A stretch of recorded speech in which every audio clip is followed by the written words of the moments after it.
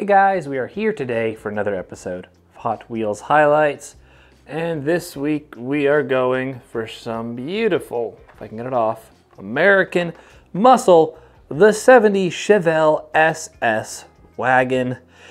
Truth be told, I actually didn't know that they made Chevelle SS Wagons until this Hot Wheels came out. I'm not a good American and I didn't know that. I love wagons, so I feel like I should have. But this thing, pretty. This thing is awesome. I'm glad I found out it exists now because I wanted it really bad. I think there's a blue version of this. I have the red one. The red one looks sweet. I mean, you can tell they're going for those like American racing wheels, whatever they're called. And they nailed them pretty good. And this thing is lowered as all get up. I mean, those wheels are inside the arches, like Hot Wheels. Attention to detail on that. Super cool. Thing is just stunning. And I love that it's a wagon.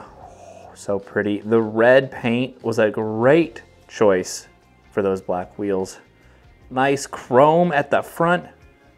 You can see the little dimples where they wanted to put the headlights, but they didn't put stickers there. A little disappointing, but it's great. But what was really interesting is you can actually see that they put the hood pins. You see the hood pins? They have the hood pins on there painted on, but they don't have the headlights.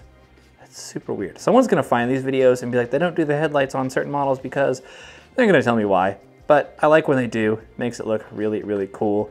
Also, more chrome, shiny. And I was looking at it before I pulled it off, more chrome.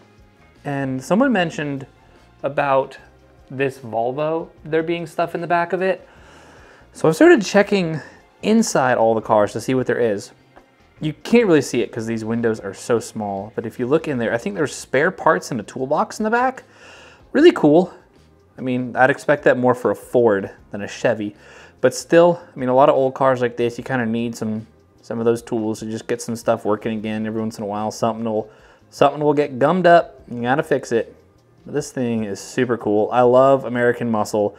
Super cool that they made a wagon. Somehow haven't even seen one in person. I've seen a bunch of regular Chevelles, have not seen a wagon. So I want to see a wagon now because it looks so good. It looks really good in red. And I think at the end of the day, it belongs on the wall of Hot Wheels.